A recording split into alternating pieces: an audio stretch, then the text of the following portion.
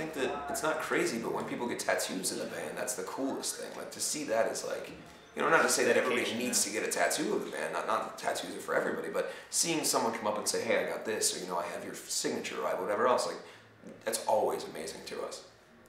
Oh, God. You want to say horrible ones.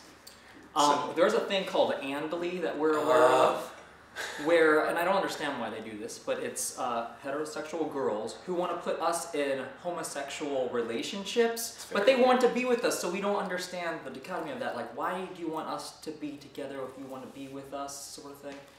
Very strange. It's weird because, like, there's no other situation in the world where, like, you know, it's kind of part and parcel for, I guess, being in the public eye or being in a band, because if a regular guy, say our security guard, Matt, standing behind here, if he and a friend of his were to go hang out a lot, go to bars, be friends, no one in the world that they knew would write a story about those two friends being gay together.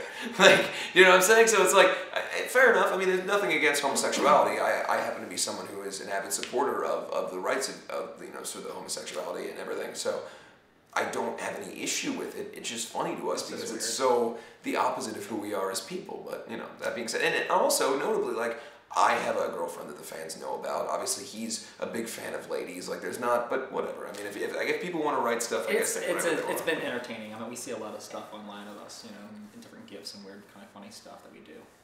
We like to clap for seagulls too.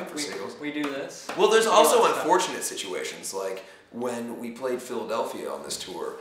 My microphone cut out, didn't work, and we have in-ear systems, and so I can't hear any microphones on the stage except for the one that is being fed into my ears, which is mine, and then if mine cuts out, I hear his. And so he has a microphone attached to his face, like a headset mic, and I can't go up to the other microphones because I won't be able to hear myself. So the only one that I can hear through is his. So I have to sing into his face like that, and all the people are like, oh, they're kissing. They're doing, oh, I knew it was true. So only mine and his mics work. Like the other ones that are up there don't work. We don't hear them in our inner system. Yeah, they work in the house, but you don't hear them here.